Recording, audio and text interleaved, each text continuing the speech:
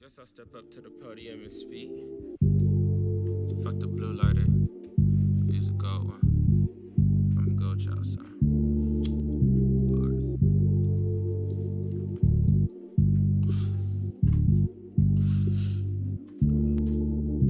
Coming up in a world where the nigga really ain't never had shit.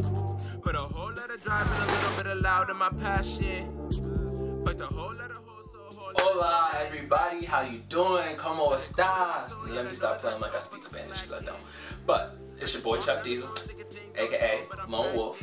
You are now tuned into the Lone Wolf Chronicles, and today is Move Monday.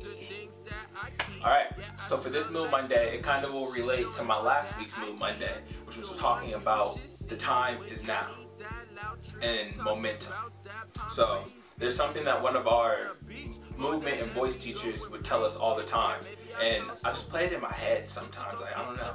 Dan Dennis, shout out to you, bro, because I feel like you low-key stuck with me the most, some of the things you would say. And one thing he told us was, it takes energy to create energy. And that was pretty much just telling us to stop moseying around and actually do the work. And so if you don't know what Suzuki is, first off, I say you should probably look it up. You'll be interested. Second off, this was specifically true for stomping and shakuhachi. And it's pretty much kind of what it sounds like, stomping.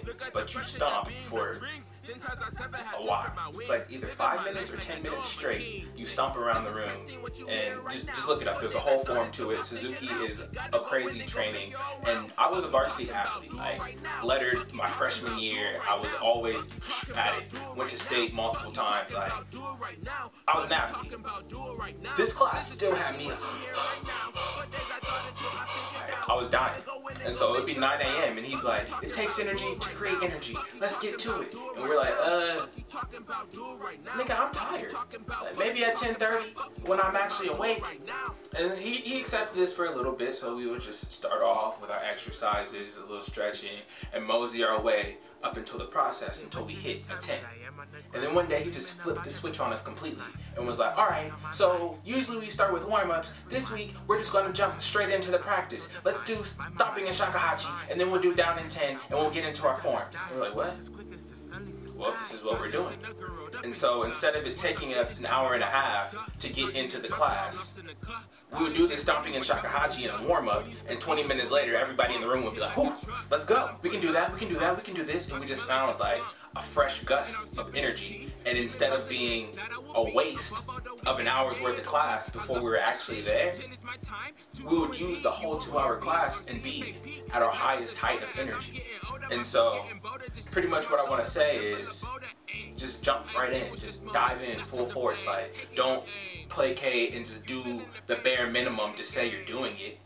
Jump straight in, because you might just find that spark that'll keep you going for the rest of it. Like, you'll build up momentum, and also you can just get caught up in the process and in what you're doing, and you don't even realize how much work you've actually done or how long you've even been doing it, because you just got caught up in that one little spark of energy.